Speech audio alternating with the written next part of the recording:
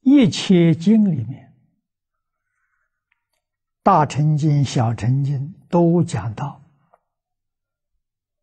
一般呢都把它讲成四魔四种魔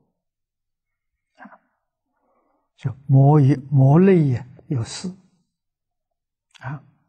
净隐书里面，这是无量寿经的注解他讲这个四种都是经上常说的。第一种呢，烦恼魔为贪嗔等能害善法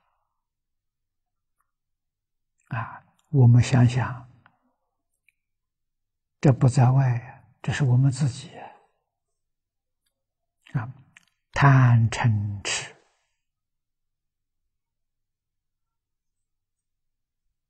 经上讲这三样东西是三毒那么贪嗔呢这些烦恼呢也称之为魔，贪嗔痴都是魔这里说贪嗔，它下面有个等这个等就是讲的根本6个烦恼贪嗔痴慢疑恶见恶见是错误的见解这烦恼魔烦恼要不能放下，道业就不能成就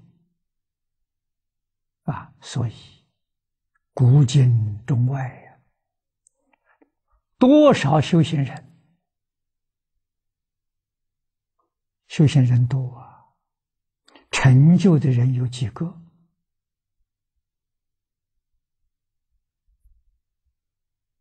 为什么不能成就？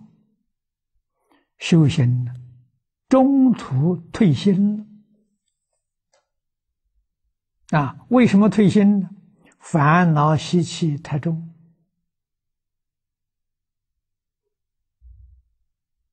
必然退心。这些烦恼如果不是彻底放下，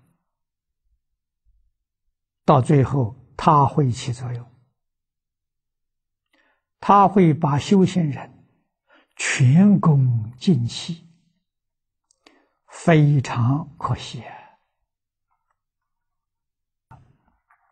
第二种呢叫阴魔，为五阴身共相摧灭这也是自己身体里面的五阴是什么？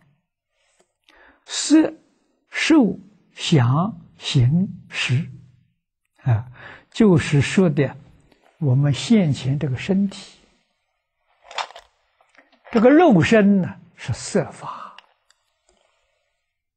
是色是讲的物质今天我们说物质这个肉身是物质。人除了这个身体之外还有精神物质跟精神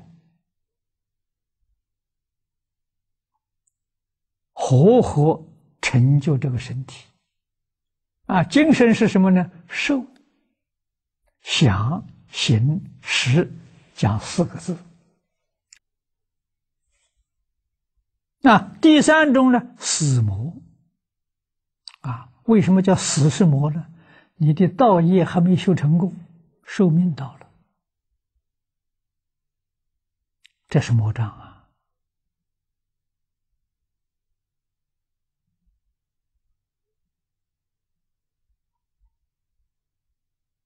这个魔障有没有办法应对它呢？有。断恶修善，积功累德了，能延长寿命。第四呢，天魔。这个天魔就是外面境界的。你看前面三种都是本身的，烦恼是本身的，五阴是本身的，生死也是本身的。外面来的干扰都叫做天魔。外面环境的，我们里面的烦恼，贪嗔痴慢疑。外面是什么？外面是五欲、财色名食睡，那是外面的，那是外面的魔，它来诱惑你。如果你有智慧，你把烦恼控制住了，烦恼不起作用，你就降了魔了。所以一定会力降伏魔怨呐。你有定功不受诱惑。你有智慧。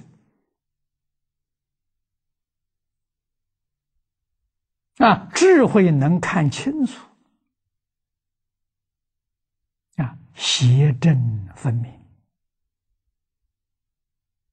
远离邪恶亲近佛菩萨了。世间人享乐，你这里一看见他想的什么乐？烦恼跟五阴跟天魔合起来，他想的那个乐。那个乐的后头有苦叫乐极生悲也。有苦不但有苦，它还有灾难小的灾难，身心得病，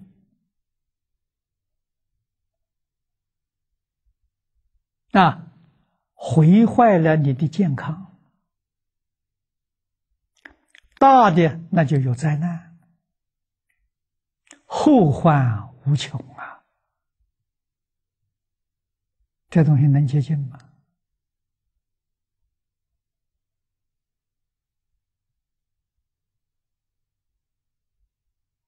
这四大类的魔认识清楚了，明白了我们知道它存在，而且呢就在我们的周边，时时刻刻不离开我们。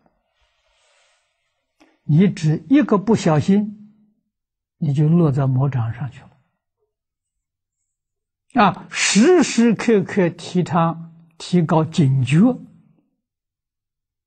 不受它的干扰。它干扰不了你，它就变成护法，它还会帮助你。这是好事情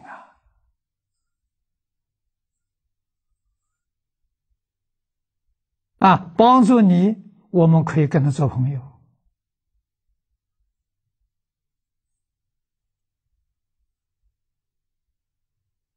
可以去感化他这对于外面的境界